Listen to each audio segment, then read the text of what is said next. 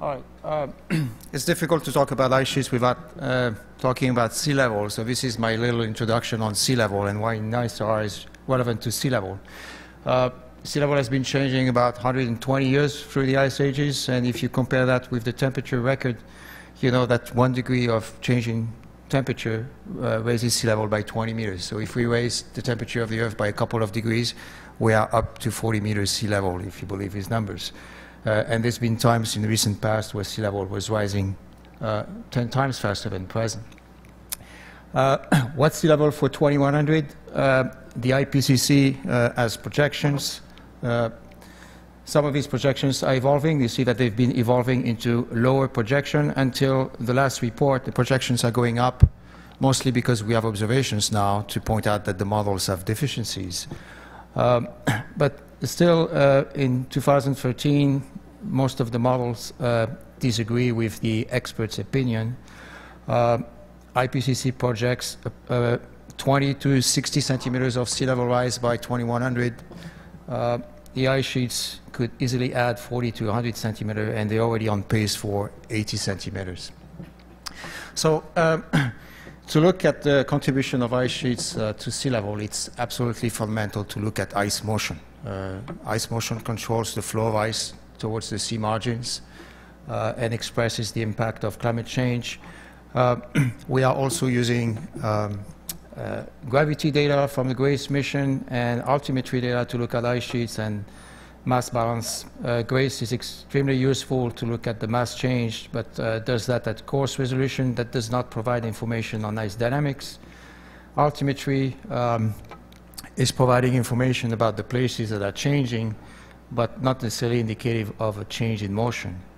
What we really want to measure is the change in speed of the glaciers, which is the means by which ice sheets are going to raise sea level very quickly. Now, for historical reasons, a lot of emphasis is placed on using altimetry because this was the easier thing to achieve with satellites. You just have to measure the position of the satellite with respect to the Earth. We only know how to do gravity from space because of the advent of new technology and GPS, and same thing for ice velocity from space. But we have to pause a minute on that and reflect on the fact that altimetry may be more used for ice sheet mass balance for historical reasons, but maybe not necessarily for practical reasons. Why is it hard to predict ice sheets? A lot of the record on ice sheets disappeared. We don't have a record of how fast marine ice sheets can retreat because this has been bulldozed by re-advance, so we don't have any idea how fast these ice sheets can retreat. A lot of the boundaries that are critical to study them are invisible to the naked eye. They are occurring below kilometers of ice at the base of the ice or below the floating ice in the ocean, and not even in the surface layers, but 100 meters below the surface. A lot of observations of ice dynamics have been acquired recently from satellites, but we still have sparse observations, and evidence for marine ice sheet instability is also very recent in a history of looking at these ice sheets. We are moving towards higher order models that couple the atmosphere and the ocean. These models are new and they're not very well constrained. And to put this in context, I used a quotation from David Vaughan, who said it's very difficult to predict the meteorology if you don't have weather observations. And this is a little bit what we have for ice sheets. We've been able to map ice motion in Antarctica. The map is fairly recent, from 2011. This is the result of an enormous effort using 6 satellites, 4 space agencies collaborating for about 6 years to make sure we could collect the data to fill in all the holes around the Antarctic. So this was very exciting, but at the same time, we know that we would like to do this again. We would like to monitor the evolution of ice with time instead of just making one map, and this is especially important for numerical models. Some of the data that we've used in the past, in particular for this map, result from a number of satellites. Many of these satellites are no longer available. The only one left is RADARSAT-2, which is a commercial venture We have a lot of help from our Canadian friends to get more acquisitions, in particular in the Antarctic and Greenland, from RadarSat-2, but it's done in a campaign-style mode. There's also new satellites coming around, TerraStar and TandemX, which have proven very useful. A little bit of data from Cosmos SkyMed as well. These data are not available in large quantities, and they are geographically limited. It would be hopeful to have more access to this data in the future. What we're looking at down the line is ALOS-2, which has been launched recently, and we'll hear more about that a little bit later on. The main science objectives of ALOS-2 are the carbon cycle and earthquake cycle, not necessarily ice sheets. So data acquisition on the ice sheets will be limited, but our Japanese friends are making the best effort to provide some of this data. We have Sentinel launched also recently, with a 12-day repeat up to 6 days when Sentinel-B is up. The mission is currently operating on campaign-style mode, so there's not a lot of chance to have long-time series of glacier data with this mission, but this might change with time. We have the RadarSat constellation, which is going to be put up in space very soon, but as an Arctic focus, it will not provide the good coverage of the Antarctic. Cosmos SkyMed and TerraStar I just mentioned about. And Nisar will operate at Irvine, which has been proven to offer higher coherence level for the data, a fast repeat. Data will be unlimited access, and almost every cycle will acquire data over the ice sheets. It has right and left looking and can map grounding lines. I'll talk about that in a little bit. So with Nisar and the existing SAR satellites, we hope to look at very important processes taking place in the ice sheets. Marine instability taking place in Jakobshavn, where the glacier retreated more in 5 years than in the past 50 years, and is now speeding up and showing signs of seasonal fluctuations that did not exist before. Just as recently as this year, in the northeast of Greenland, we've seen the birth of the Tidewater Glacier. This glacier used to flow in an ice shelf, and it's now falling apart and calving into the ocean. There's actually few INSAR data to look at this process, which is happening right now. If we had a Nisar mission, we would be able to monitor that almost real time. In the Antarctic, we sort of missed the collapse of the Larsen-B ice shelf. In 2014, if it would happen tomorrow, we probably missed it too, because we don't have enough satellite coverage to capture some of the dynamic changes taking place over here, and some of these changes were quite significant. These glaciers upstream of the ice shelf sped up by a factor 8 in response to the collapse of Larsen-B. With Nisar, we'll be also to map grounding lines more extensively and monitor them. The grounding line is the transition boundary between continental ice and floating ice. It's a very fragile, very precise boundary where the ice meets the ocean and is discharged into the ocean to raise sea level. It's also an area very important for modelers because it controls the level of basal resistance of the glaciers as they flow down to sea. When this boundary migrates, it has a very important impact on the glacier flow. So it's important to monitor it very well.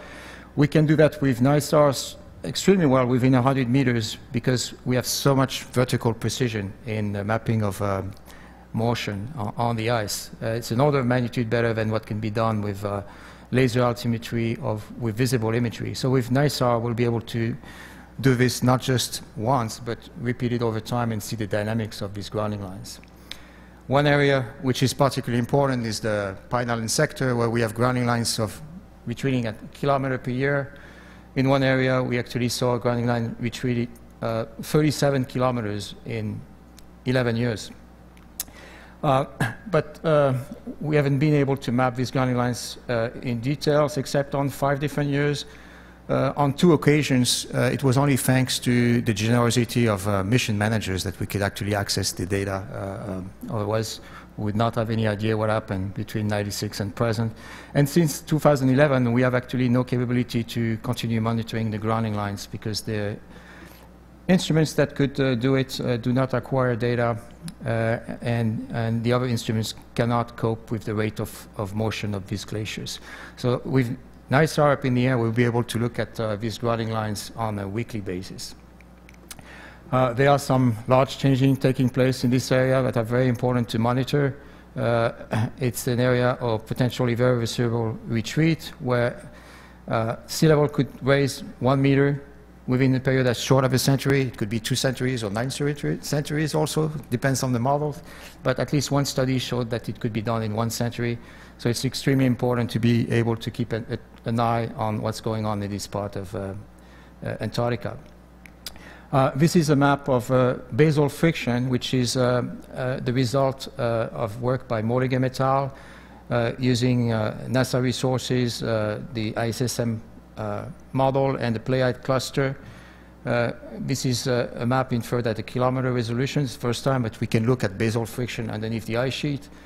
All these areas in red show areas where the ice is sliding very fast. There's no basal friction. And we see that these areas are quite extensive. And the big question again is, can we repeat that? And to repeat that is an immense effort. And Nisar will be able to provide the data to make these calculations more repeatable with time so that we can answer the big question of whether this basal friction can change with time or not. With ice motion, we can also improve our mapping of the bathymetry of the glaciers, how deep they are below sea level and how far upstream they stay below sea level. We can complement the existing ice thickness data by using ice motion vectors to produce high-resolution map of ice thickness. We can look at ice shelf melt around Antarctica, which is a little bit like the canaries in the coal mine, because once these ice shelves start melting and disintegrate, we know that the glaciers are going to speed up and the ice sheet is going to raise sea level much faster. So we know about this area that can contribute 1 meter. There could be some other areas looming at the horizon. And with Nisar and the data, we'll be able to figure out which fuse is going to go up next. This is some of the coverage that was presented in the first talk. In the Antarctic, we're going to have high temporal sampling, very high precision. We're going to have a left-looking mode to fill in the South Pole area. And the same thing in Greenland. It's going to be affected a little bit by the right-looking mode, but there's plenty of coverage in Greenland. Mapping of ice motion within 1 meter per year and grounding lines within 100 meters every 12 days. So the contributions to glaciology of Nisar is just a few. I'm sure there's going to be more once we fly the mission and make a lot of exciting discoveries. But we're going to have continuous observations of ice sheet dynamics. We're going to be able to make major advances in processes that require frequent acquisitions, such as iceberg calving. We need frequent data to see these fast processes. The collapse of an ice shelf, we've not been able to make maps of ice motion during an episode of ice shelf collapse. Looking at grinding line dynamics, which is really important for models, and short time flow dynamics and changes in basal friction. This will provide an advanced warning system for ice sheets and ice shelves in addition to the altimetry missions that are flying right now. Often we've been asked, how much Nisar will help us reduce uncertainty in sea level. I think the counter-argument is that if we don't have a mission like Nisar, we will not be able to reduce the sea level projection, the uncertainties in sea level projections. They will remain unacceptably high. With better models, coupled with the ocean atmosphere, the large goal down the line is to be able to narrow down the probability of catastrophic ice sheet retreat in some of these ice sheets from ever-increasing carbon emissions not controlled by our fierce leaders. Thank you very much.